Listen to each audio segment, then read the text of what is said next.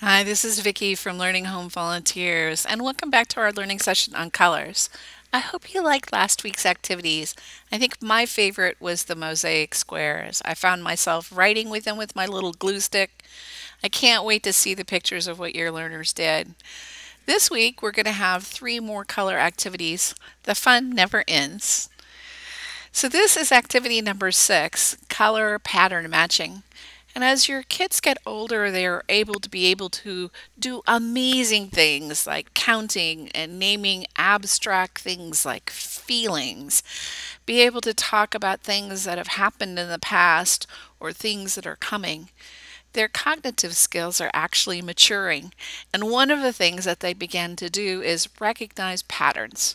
Maybe a pattern in a schedule, like today is the day we go grocery shopping, or maybe my big brother leaves in the morning and gets back after lunch. This activity is to exercise those patterns being recognized. And this one is actually a pattern of two things, always the same, a blue stick followed by a yellow stick.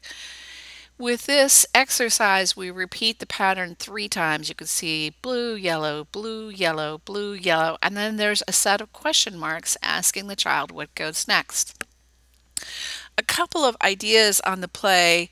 You might want to start by just offering the colors that are actually used in the pattern matching. So in this case, just blue and yellow sticks would be provided to the child.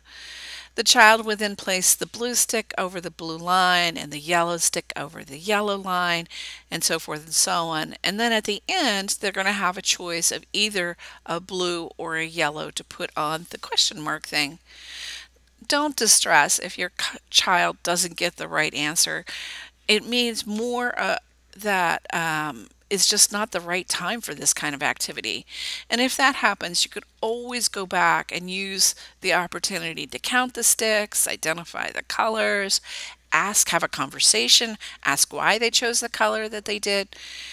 As always, they're doing exactly what they're supposed to be doing, and they're doing great. And so are you.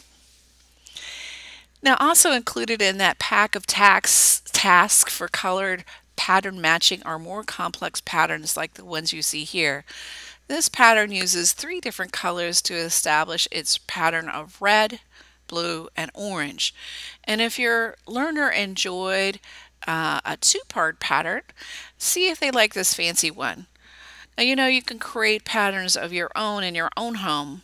I used to use silverware because we had enough of it to be able to make patterns, but cars and trucks work, or Unifix cubes works, or dots of color. You can make your own, and I can't wait to see what kinds of things you guys make patterns out of. This is activity number 7, coloring like an artist. The artist that we're featuring is Piet Mondrian. He's a Dutch painter who experimented with the idea of a simple set of colors and geometric shapes to create beautiful paintings.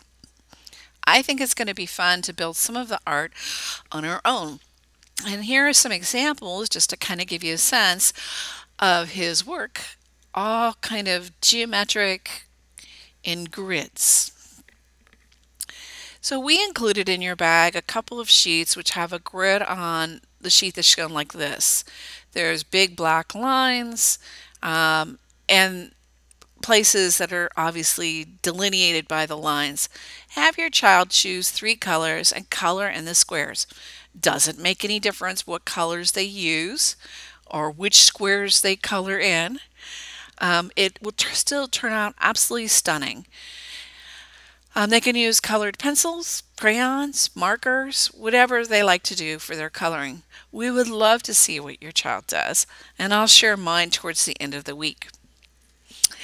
Our last activity in our color session is beading. It's activity number 8. We got a donation of large wooden beads, all in primary and secondary colors. Beading is so much fun, and it is great for developing fine motor skills. With these beads, you can identify shapes, colors, and even count how many you put on the string. Sounds like a perfect activity to me.